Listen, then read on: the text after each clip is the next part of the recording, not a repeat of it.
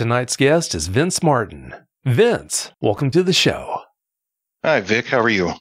Oh, I'm doing good, but more importantly, how are you? I'm doing pretty well, considering worldwide events and things of that nature. But yeah, I'm doing pretty good. Well, as long as you can say that, then yeah, something's going right. That's good. Yeah. Vince, please give us a brief bio on yourself. Okay. Well, I'll be 51 in November. I work for a wastewater treatment system manufacturer in the Cleveland, Ohio area. I'm a musician, a drummer. Tried to go professional. It didn't work out, like for a lot of folks. But I've come to grips with that. And I'm also the new president of the International Alchemy Guild. And that's pretty much my focus. And of course, sharing the Dogman story is on my plate right now. And it's something I've been thinking about for some time. And I finally pulled the trigger on it. And here we are tonight. Well, I'm sorry to hear that it's on your plate, but considering the fact that it is, I'm glad you contacted me so we could do the best we could to deal with that. You have an interesting ritual you follow on Friday nights, Vince, while you're listening to new episodes of the show. What can you tell us about it? So I get in the car. I hook up my phone to my sync system. So YouTube is coming out through the speaker system. Stop at the store, grab an iced tea or a Red Bull, and wait for the Dogman Encounters episode to come on.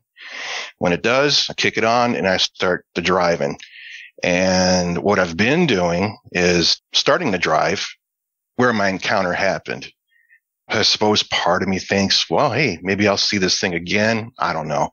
But there's areas near that area that I feel are prime habitat for these creatures. And I say that because I've looked at Google Earth. There's plenty of water, plenty of open field space for maybe running after things, and plenty of cover too. So I kind of think or secretly hope that they are there. But hearing a lot of your stories from other folks, I don't actually want to encounter one the way they have. I just kind of have this thing. I want to see it again, like a lot of folks do and a lot of folks don't. But that's my ritual.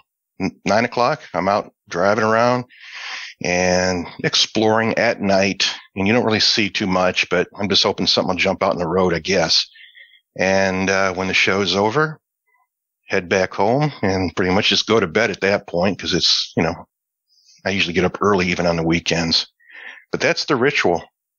Wow, so you hop into the car and you drive around creepy spots where you think there might be dogmen listening to the show. That takes guts. I do keep the windows rolled up, though, because when I get into my story, you'll know why. But I haven't gone that far yet as to keeping the windows down because there's just something not letting me do that. I'm just not wanting anything to jump in and become a passenger, if you will. No, I don't blame you there. No, I can fully understand why you would keep the windows up. It's funny you mentioned doing that because about 5 years ago, there was a listener who contacted me to let me know about this ritual that he would do whenever a new episode of the show would come on Friday night.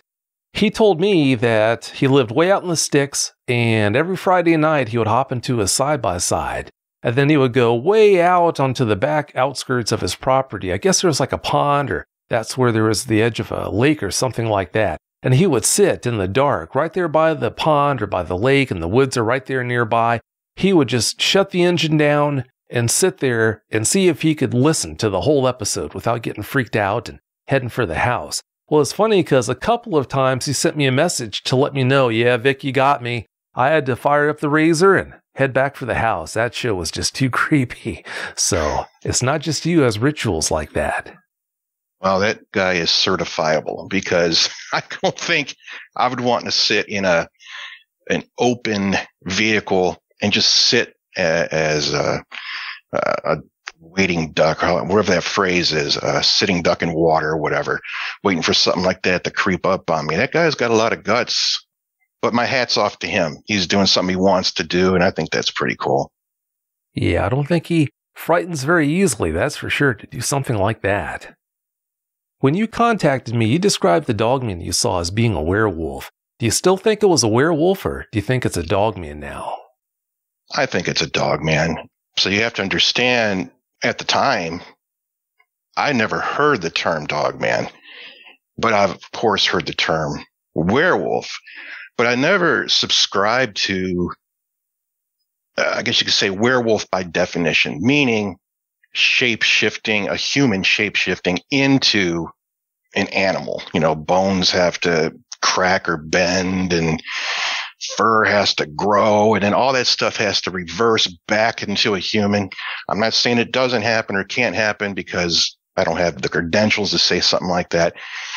I just, at this point, don't believe it. I didn't believe it then. However, when I saw it, I mean, there's no other way to describe it but a werewolf. I mean, because I know what wolves look like, of course. I think most people do.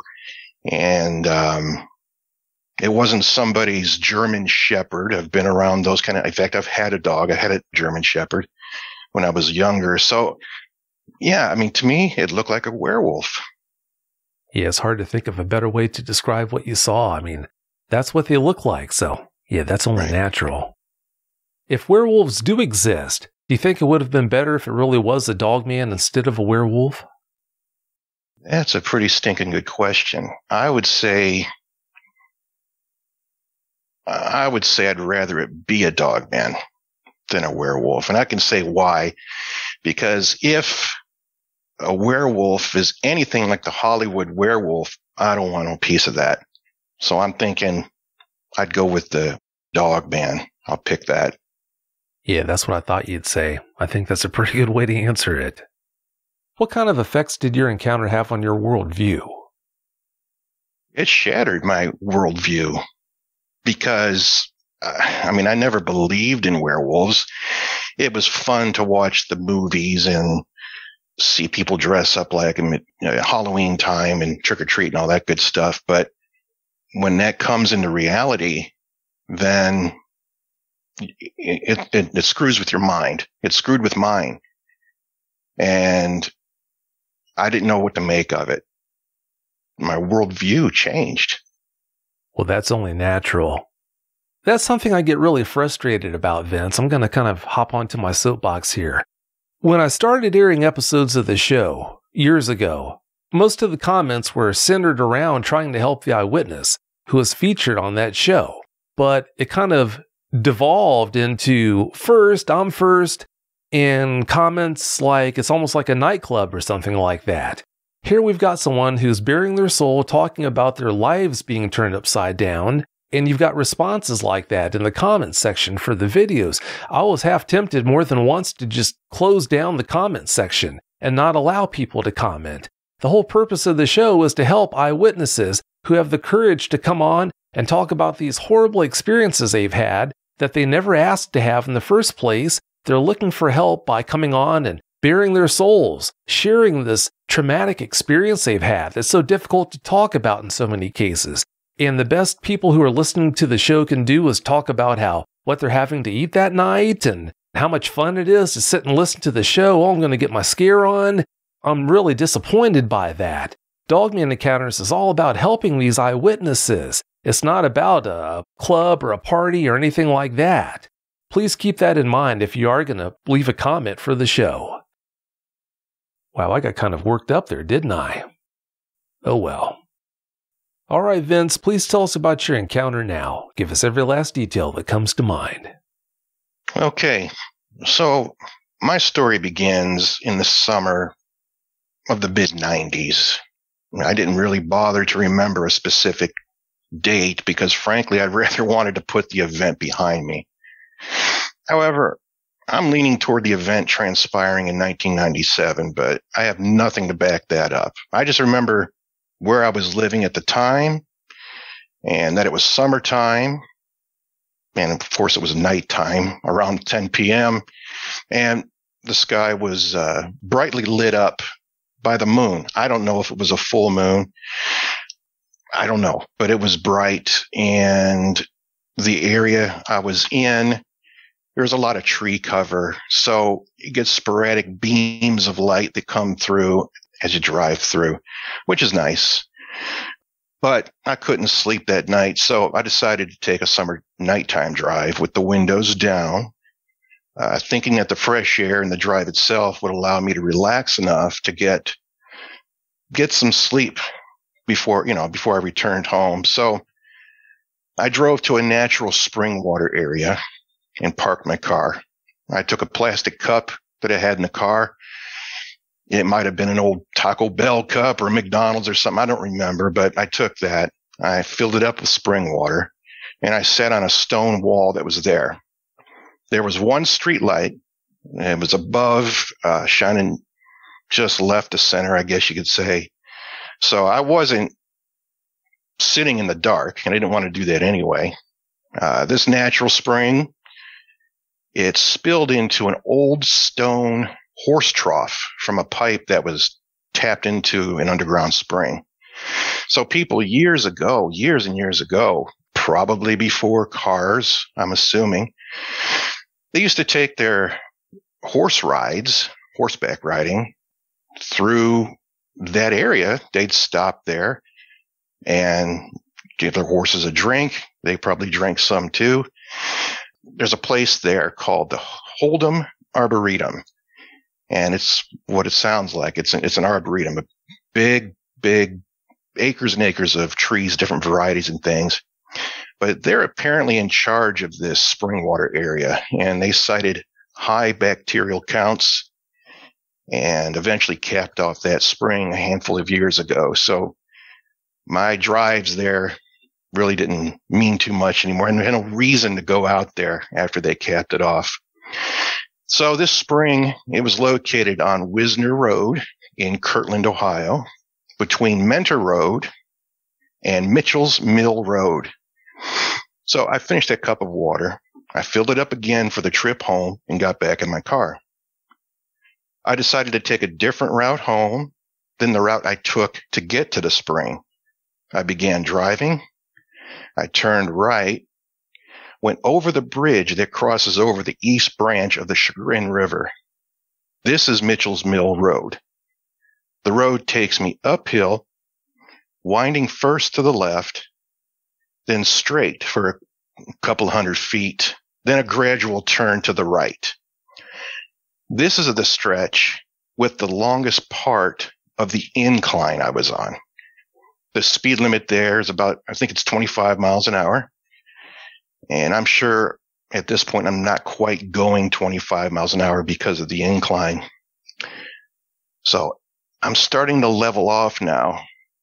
And ahead of me, I see this very black shape, black as carbon, at a mailbox on the right side of the road, the passenger side of the car. The mailbox is on a property that's in Chardon Township. This is in Geauga County. As I get closer, that shape begins taking on a form. I'm almost on top of it now, and I see what I can only describe as a crouching werewolf. I say to myself, what the heck? That's a werewolf. But I don't recall if I uttered this out loud or not. I have no idea. My headlights are on it, and I clearly see that this is indeed a living thing. That's how I felt. I don't know why I thought it was a living thing, but it sure looked alive to me. But it's not paying attention to me in the least bit. It's staring directly across the street at something. I'm now passing the creature. And if you could see the mailbox at the edge of the road, you'd understand that the muzzle of this creature was very close to my car. So the line on the side of the road is just right at that mailbox, an old country road. And if there was a passenger in my car, that passenger could have reached out and grabbed its muzzle. That's how close I was to it. And it had been no effort. I'm terrified. I was instantly terrified. And I've never experienced fear on that level before or since. I was so frightened, I couldn't think to swerve to the left to avoid being so close to it. I was somewhat frozen. As I'm passing the creature, something inside didn't allow me to look directly face on. My head stayed forward while my eyes strained to look to the right to get a peek at this thing. I wasn't successful. But now that I've passed the creature, I didn't speed up because part of me wanted to see if what I saw was actually a werewolf. It just didn't make sense to me. These things don't exist. What am I seeing? It's not a dog. It's not a bear or whatever. It looks like a Hollywood werewolf to me. I didn't see eyes. I saw from the shoulders down. Again, it was crouching like a catcher in baseball, Johnny Bench, if you will. But I wasn't focusing on the bottom part of the body. You know, when I was creeping up to it, I could just see that big old head. So if you know the size of a mailbox, say where a newspaper would go into, those standard mailboxes. I'll tell you later in the story, but I went there. I crouched where it crouched. My wife took a photo. And looking at the photo of me there, I can see where, in comparison to me, that its head was just above mine and its snout, muzzle, whatever you want to call it, was past the mailbox. Just a crazy big thing. I'm 6 foot, 330 pounds. I carry the weight well. I'm not a sloppy fat guy, but I'm a big guy. And its head just dwarfed me. Again, I couldn't see the torso or anything. I just saw black, carbon black, and the ears, of course. Its mouth wasn't open. Didn't see any teeth. This thing was focused across the street at something. So I maintained speed and I tapped my brakes just enough to engage the brake lights, but not enough to slow down the car. With my right foot on the gas pedal and my left foot on the brake pedal, I was able to look in my rearview mirror with the help of the brake lights to see if it was chasing me down or moving around or whatever. I didn't see anything and came to a stop sign. Here at this stop sign, I can only go left or right. The road dumps into Sperry Road. The Hold'em Arboretum is just in front of me. I stop the car and try to get my head wrapped around what the heck just happened. So I decided that I'm going to make a loop around the area and drive back to see if I can see the creature again. This time, mentally prepared for what I'll see. So I think. So I go to make that right turn and realize that my hands are white knuckle glued to the steering wheel. I had no idea this was happening. That's from that fear before. That's from that adrenaline. So there was a mild effort to release my grip of that steering wheel. So I'm just past the stop sign, nose of the car partially on Sperry Road, and the tail, the trunk, the bumper, is partially on Mitchell's Mill Road. I shake my hands a bit and begin my loop around. I make my loop taking Sperry Road to Booth Road, then to Baldwin Road, to Hart Road, to Little Mountain Road, to Mentor Road, and make my right turn on to Wisner Road. Again, this is where that spring is, where that trough was. I make my way past the spring water area, back on the Mitchell's Mill Road, and begin my slow descent back up to that mailbox. I would say that loop probably took 12, 15 minutes, maybe 12 minutes or so to get back around there. And I'm probably driving about 10 miles an hour at this point. My high beams are on now. Now, I should mention that they weren't on. The high beams weren't on during the encounter because as I mentioned previously, the moon was out and bright. I really didn't need them. But this time they're on. I want to see everything. So I see the mailbox, but no creature, gone, which was a relief in a way, because I didn't know if I really saw this thing. I mean, I knew I saw it, but something inside wasn't allowing me to register. Yeah, you saw a creature. Well, when this thing's gone and that black carbon shape is gone, okay, there was something there, and now it's not. So you did see something. So what I had witnessed was real. So I'm glad I decided to return and see that something was indeed there originally. I had to do this because the rational part in me said there's no such things as werewolves. Yet I saw one. So thinking on this, I don't believe my fear came from the creature itself, as in it being able to produce that kind of emotion in me. I simply believe that my worldview of fiction and myth suddenly became reality, and it shook me to the core. I return home. I go to bed with the intention of getting up early and driving back out to that site in the daytime with plenty of light.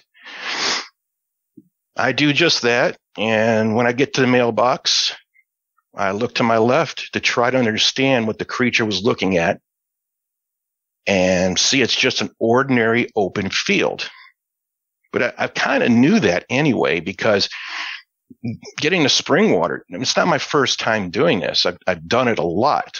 I suffer from insomnia on occasion, and I used to take these drives all the time, not just there, other places, but I've gone to this area I'm talking about tonight many times. I do remember seeing a field, but now that I'm there the next morning, it's definitely a field. So I don't know what it was looking at this point. But I couldn't understand at the time what fixated the creature. I never told anybody what I saw until many years later, and really didn't think about it in much detail unless I was in that area. It didn't jump up at me or attack me or anything like that. So there was no, not so much, there was no PTSD about it, but the worldview thing did make me start thinking in different directions, I guess you could say. Again, just a docile creature from what I saw at that moment. So I'll fast forward now to 2011. I'm married now, had been since 2004. I'm still married. I'd never yet shared my encounter with my wife. She had a mild but growing interest in Bigfoot. And I too have always been fascinated with that subject, as well as UFO phenomena. We find out there's going to be a Bigfoot UFO conference in Pennsylvania. I don't remember where we found this out. We found out and got the tickets, and just thought it would be fun to attend. So we get there, but we couldn't make day one due to prior commitments elsewhere. The event was called the 2011 PA UFO Bigfoot Con. It was held at the Science Building at Westmoreland County Community College in Youngwood, Pennsylvania on October 22nd through 23rd. We attended day 2, October 23rd. This is the Bigfoot portion of the conference. This is when we first met Dr. Jeffrey Meldrum and Stanton Friedman, among other folks. And Mr. Friedman primarily is tied to the UFO community, but he stuck around for day 2 in hopes of selling more of his books in the vendor area, and it worked. We bought some. So my wife and I arrive early and decide to go in and browse the vendor tables. I eventually come up to a table of a vendor by the name of Dave Dragosin. He is the Western Regional Director of the Pennsylvania Bigfoot Society and creates first-person witness forensic style sketches. He has a 3-ring binder on his table loaded with his sketches. And I began flipping through these pages, making small talk with him as I go. I suddenly come across a werewolf sketch. It was crouching and facing the same direction as the creature I saw. Everything came flooding back to memory as I just stared at that picture. It just snapped back into my mind. Hadn't thought about it in a long time, and all of a sudden there it is. It's almost as if he took a picture through my mind. It was a strange thing. So I quickly realized what I'm doing, and that Dave is looking intently at me. I don't see him do it. I could feel him doing it. It's my peripheral. I could see him do it, I guess you could say.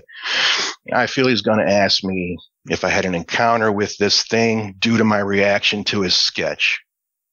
Thankfully, another person came over to the table and started chatting with him, and I quickly slipped out of sight to avoid talking. It seems I'm not the only one to see this type of creature. I guess werewolves do exist, and I've always heard that there's a scrap of truth in myth and legend. So I'm thinking, okay, I'm not the only one. Other people has gone to actually report their sighting. I never talk about it, and they're out there doing it. He's taking sketches. Cool, it's very cool, but it was a freaky thing to come rushing back. Something I didn't expect. I didn't go over there for that. I went there to see UFOs, Bigfoot, people talking, all that stuff, and there's a Dogman, so it's crazy. And I should say, too, that I don't think he called it, I don't think he labeled it Dogman or werewolf. I don't think it was just a picture. So still not at the point of hearing the word Dogman yet in my memory. So now we have the cryptid UFO convention bug. And my wife likes to say that she's a Bigfoot enthusiast. So that's where she sits with that. I mean, she still thinks it's cool and all that. So we begin looking around for other conferences. We find one to attend at Salt Fork State Park here in Ohio for May 18th through 20th, 2012. The event is called Creature Weekend, and we try to attend this annual event when we can. And the COVID pandemic's kind of screwed some things up for that, but we try to. And one of the speakers that weekend was Linda Godfrey, talking about something called the Michigan Dogman. Now, I don't recall ever hearing this woman's name prior to the event, and I certainly never heard of a creature called Michigan Dogman. And in fact, I thought the name Dogman was ridiculous. I thought, dang, I mean, are people running out of good ideas on what to call unknown creatures? I thought it was silly. So, when we were attending Linda's presentation, I went in with an attitude that this woman is probably a person just trying to sell books, period. And I know that sounds disrespectful, especially now when I know that that's the wrong thing to say about her, but I didn't know her from Adam. I didn't know anything about her. I must have really tuned out during her presentation because I only vaguely recall the content of her presentation. The important thing here, and why I even bring up any of this, I wasn't making the connection between her subject matter and my encounter. I wasn't open to it simply because of the word Dogman. Okay, so it's now 2016. Once again, it's Creature Weekend at Salt Fork State Park in Ohio, June 3rd through 5th. And if any of you listening have never gone to it, you should check it out. I know the guy who puts it on, Bruce Harrington. I don't know, I guess check your Facebook, check things out if he's going to have something when the pandemic burns out. But it's a cool time. It's fun. It's a fun time. Everybody's like a little family there. It's pretty cool. But on the last day of the event, we all gathered for some food, hot dogs, hamburgers, before we parted ways for another year. My wife and I secured a table, and a couple of amateur film guys sat down with us to chat about the weekend's events. One of the guys mentioned he lives in Maine. I don't recall where he said he lived, but I'd asked him if he heard of the television show called Paranormal Witness. I went on to say that there was an episode called The Wolf Pack, and it was loosely based on a family in Palmyra, Maine. I've seen the episode a few times over the years, and even though I know that there was some poetic license involved, I still enjoyed it. I could watch it now and still enjoy it. It's just kind of a freaky thing. He never heard of it, but said he didn't live far from the area of Palmyra. He went on to say that there was a Dogman conference coming in 2 months called the Dogman Symposium, and that was held in Defiance, Ohio on August 5th and 6th of 2016. My wife and I attend day 2, and it's not until much later after this event that I told my wife my story of the Dogman. At some point, I tell my wife of the werewolf encounter for 2 reasons. One reason is that I can now share this story with someone because that sketch I saw back in 2011 somewhat validates what I saw, as in I'm not the only one. And the other reason is so that I can hear myself talk about it out loud. And this enables me to begin looking into this cryptid in other ways other than television shows. So try to look at things on the internet and books and different things. So I started getting a little bit more serious about it.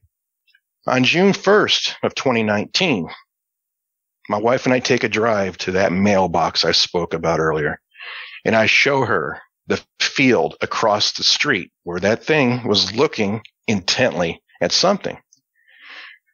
It's no longer a big field. In fact, getting up to the mailbox, it still looks the same. There's houses set back from the road. Some of them are so far set back, you can't see them. You just see the driveway. It's a country road. No street lights to speak of in that area on the road, but still beautiful. Nice for taking country drives and things like that. Just, in fact, we were there a handful of months ago, and there was a drunk guy on a golf cart getting in trouble by the police. And this was what I call my Dogman drive, my little ritual that we talked about earlier. So on Friday nights, I tell my wife, I'm going on my Dogman drive. And she knows what I mean. Well, right there by the mailbox, probably 50 feet away, this guy in a golf cart and his cops are doing whatever they're doing. And I started getting a little freaked out. I'm thinking, this dude's in a tiny little golf cart. And if this Dogman's around here, this guy's toast. Simple as that, But anyway, so we got around all that. And we're driving into daytime. Shore the field. It's no longer a field, but rather a piece of property the Hold'em Arboretum used upon to build their service garage. So there's a little chunk of property, and then the rest is this service garage. So the field really is gone. Without missing a beat, she instantly says, well, that creature was probably hunting deer. And I'm like, well, I guess you're right, because I don't know why that didn't occur to me decades ago, but for whatever reason. But I believe she's absolutely right, because the whole Tri-County area is loaded with deer. Lake County, Geauga County, Ashtabula County, up here in Northeast Ohio, just loaded with them. Lots of food. If that's what they eat, these dogmen, then there's plenty of food for them. So a couple of months before this, before taking my wife to show her this mailbox area, I stumbled on your podcast on a Roku TV app called Cryptovania TV. And I listened to all that they had to offer on that little app. And then I moved over to your YouTube channel and subscribed. And I've been hesitant to talk. I've heard all these excellent stories, and I'm not trying to compare my story to anyone else's. I realize my story is very subdued. There's not much going on there in comparison to other people's things. So I think there was some of that going on where, I'm just going to wait this out until the time is right, whatever that means, And I I think that was just a gripping fear. I kind of didn't want to live again, I guess. I knew, because it kind of came back when I saw that sketchbook, and I kind of didn't want those feelings rising up again. So I don't know. It was just gripping fear. I can't even explain it. And I think a lot of your listeners out there know what I'm talking about with gripping fear. And again, I'm a big guy. Nothing scares me. I can get spooked or surprised just like the next guy, but actual fear and getting scared, it just doesn't happen. But that happened.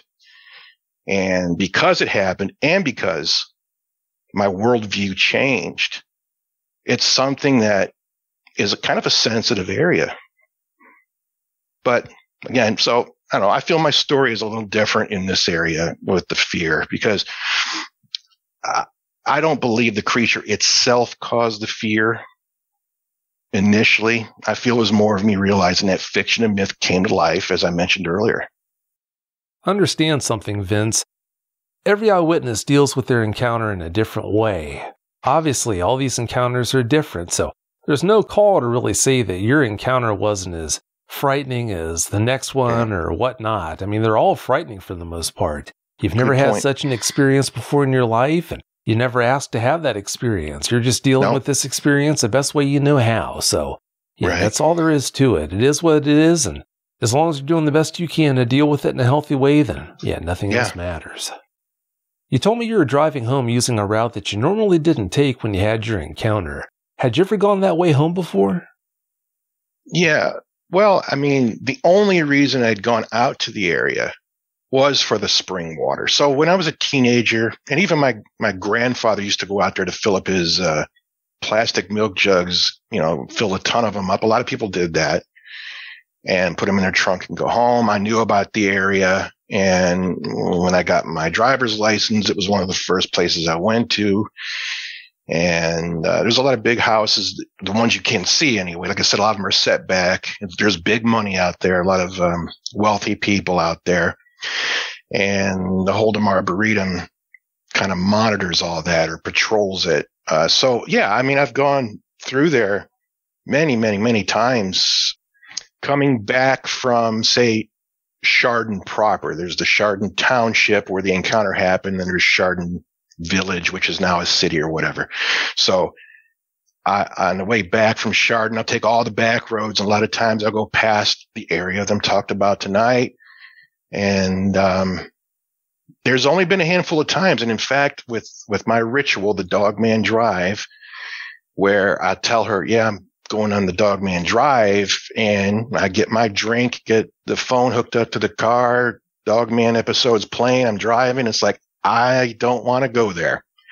And I wind up driving around where things are well lit, but still looking around. I try to go some back roads, but going right to that area, maybe 3 times I just was spooked to go. And it's probably the times I should have gone, but I couldn't get myself to do it. Just for whatever reason, didn't want to do it. So yeah, I've gone through there, come and going many, many times.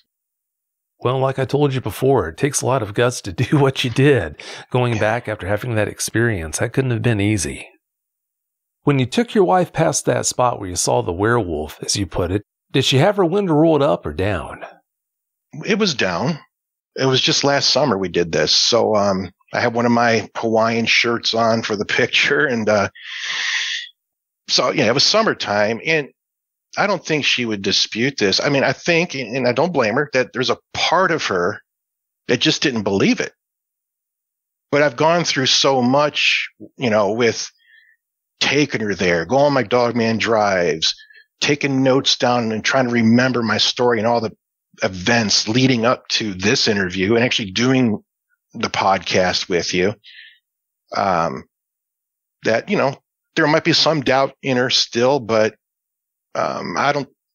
she didn't believe it 100%, I don't think. So yeah, the window's down. She's not spooked by it. Now I've taken her on those Dogman drives, and yes, the windows are up at night.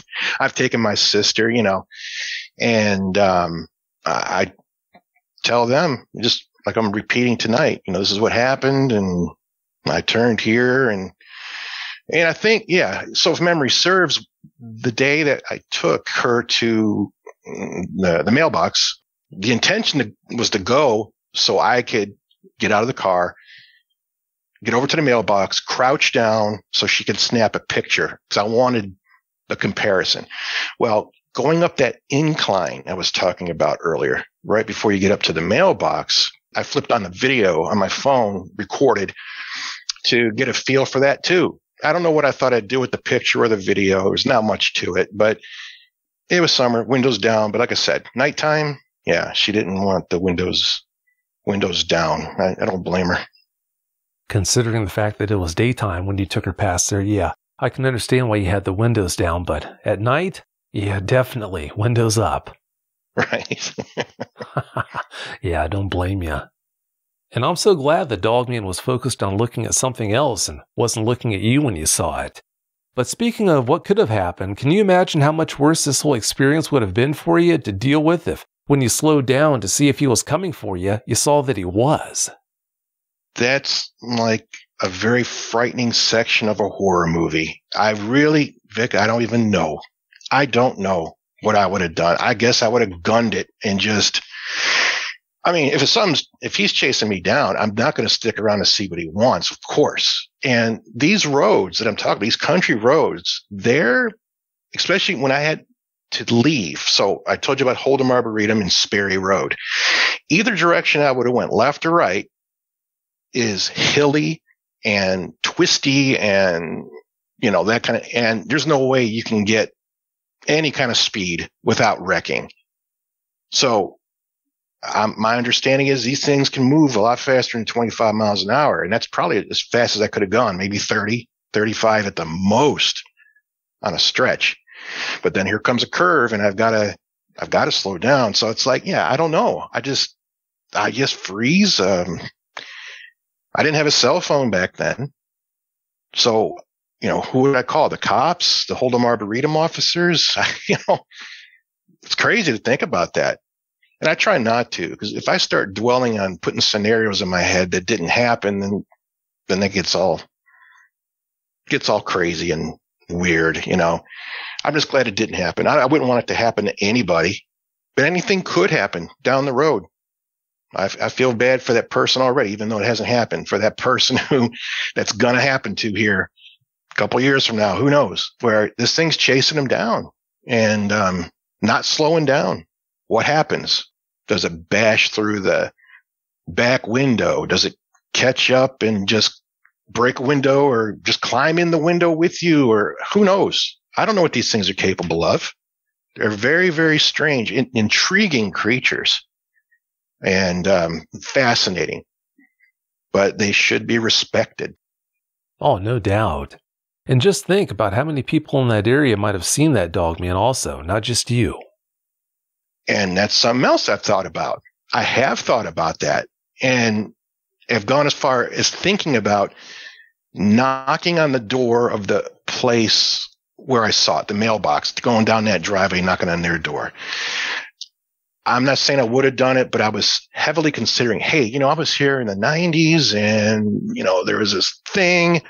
Have you seen anything like that since, whatever? And I've thought about doing that, but then that's that whole, he's one of those people. He's a freak or whatever.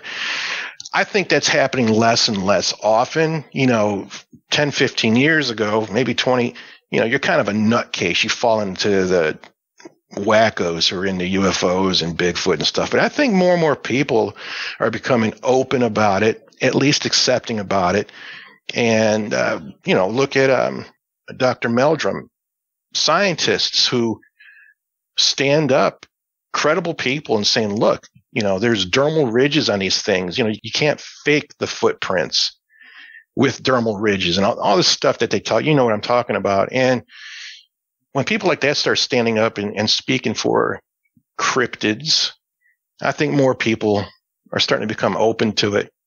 And I think the more open that you are to things like that, if you don't have ill intentions, I think you'd probably see more things, more cryptids, maybe more dogmen.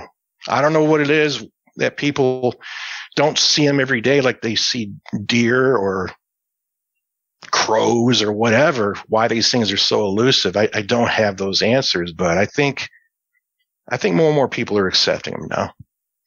think I just went off on a tangent there. But, talking about this stuff is, it's exhilarating, fascinating. I can say every adjective there is about it. It's just a creepy subject and fun to talk about, I guess. Yeah, it must be rubbing off on you, going off on tangents like that the way you did. Yeah, I'd say.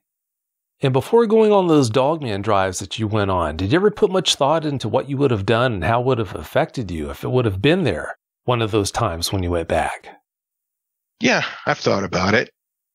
As I mentioned earlier, I go with some internal hope that I will see it. So I have to really analyze why that is. Do I want to reinforce what I know I saw, meaning reprove it to myself that I saw this thing? I know something was there. I know it wasn't a natural animal that we know about, dogs and things. It was this thing that everybody calls a dogman. So I have that, but I think a bigger part of me just doesn't want to see it. And I can kind of align this with fishing a little bit, at least my kind of fishing. So I've got a tackle box and tons of fishing poles and things, and I'll go fishing, but I have no intention of catching a fish. And let me explain that. I'll just go, I'll get away, and I'll get the bait. If I'm catfishing, I'll use green shrimp and that kind of stuff, and I'll just throw the line out there. If I don't get a fish, cool. But if I get one, it's like, oh man, I got to reel it in, take it off the hook and all that other stuff. So part of me hopes I don't even catch anything. I just want to sit there, chill out and everything else. So I think that's kind of what this Dogman thing is. If it happens, okay, I guess I'll deal with it, but kind of hoping it doesn't show up. I'm out driving. I'm listening to Dogman encounters on my phone in the car. Kind of a neat little ritual. And that's my take on it. Well, I can appreciate the metaphor there, the way you compared the two, but what if you would have gotten a bite when you did go back to see that area? That would have been horrible. Yeah. And I don't know what I'd do, Vic. I just think, I guess I would try to take a picture of it. I might even be too afraid, being almost 51 years old. And of course, I'm a bigger guy now than I was in 97. So getting older, I could still hold my own and defend myself with people, but with this thing, I don't think Bruce Lee can even take this thing out. It's just crazy. So yeah, I guess I just hope for the best, hit the gas pedal and just kind of get out of there and just say, hey, I saw another one, but that's about it, really. I don't think anybody but you guys would believe it. Maybe my wife, but I do think though, if I did see it in that area, now these days, I would go the next day or within that week, knock on the local doors. Hey, show them my phone. This is what people call a Dogman, blah, blah, blah. I just saw it. You may want to keep your kids in the house or at least be with them when they're out. Keep your dogs inside, whatever. Kind of warn them. And maybe even talk to the game warden. I don't know. It's hard to say. I could say all that now, but if it happens, would I do any of that? Would I do more than that? It's a lot of questions to think about. Oh, it is. Yeah, it is a lot to think about. Before we move on, if you've had a Dogman encounter of your own and would like to speak with me about it, whether in private or on the show, either way is fine, please go to dogmanencounters.com and submit a report. I'd love to hear from you. But having said that, it's about time for us to get out of here, Vince. But before we do you have any closing comments you'd like to share?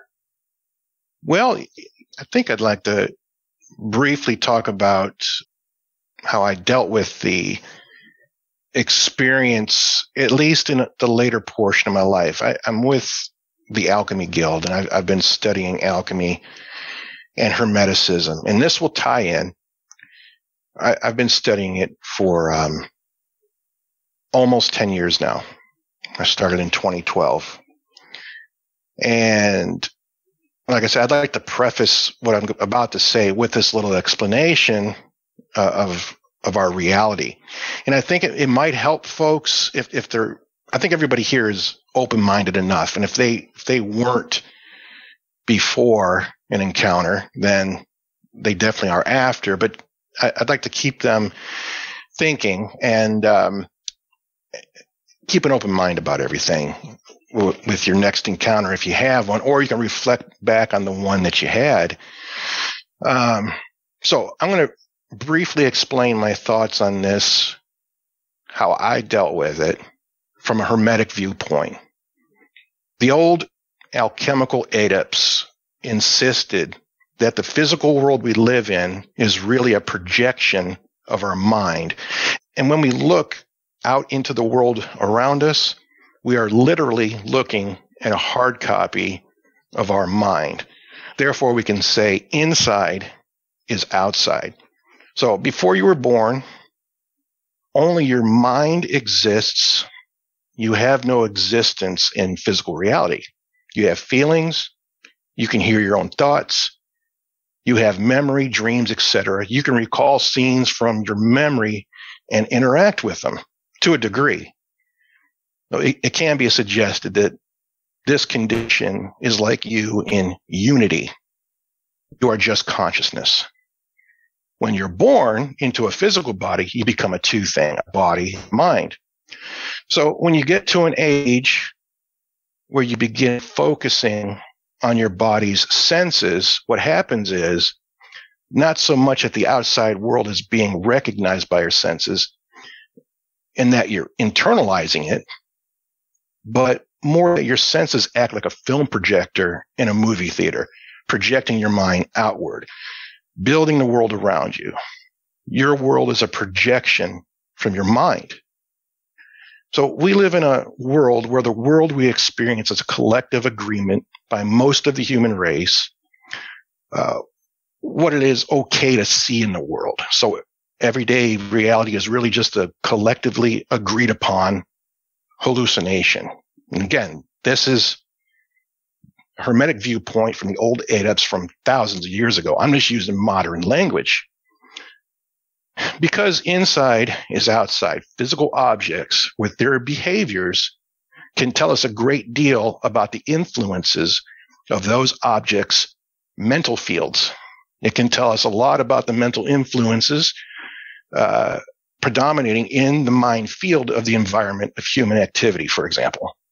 The outside can tell us about what is going on the inside. And that's a very basic, bare bones explanation. The cool thing is, quantum physicists are just now beginning to catch up to what the old adepts already knew and wrote about, and that is consciousness is all there is, and matter is an interpretation of consciousness. And I'm using modern language for that. Because my experience happened too long ago to investigate whatever was going on with me at the time, I'd be hard-pressed to cite anything. Once you understand things from a Hermetic perspective, lingering fear just really melts away because everything happens for a reason, and it's an opportunity to learn. So I can look back and say, okay, whatever was going on in my life at that time, something from inside me allowed me to come in contact with this creature in some way. It's analogous to if you haven't seen an owl in years, for instance, and all of a sudden one appears perched on your back deck for a couple minutes. Like, hey, what's that all about? Well, you need to recognize it, then figure out what does the owl represent, and then look inside yourself and say, okay, what's going on inside me that I need to pay attention to? So that's just what I wanted to say about that. But I'll finish one more thing where folks who see these creatures say that, it's an evil creature and whatnot. And respectfully, I would say they don't understand the nature of good and evil. And again, inside is outside. So good is whatever's in alignment with unity, which includes harmony, balance, light, especially the light of conscious awareness, understanding, wisdom, and of course, love. Evil is whatever is dominated by division, which includes dysfunction, corruption, separation, ignorance, fear, misunderstanding, etc. So try to keep an open mind about what I'm saying here.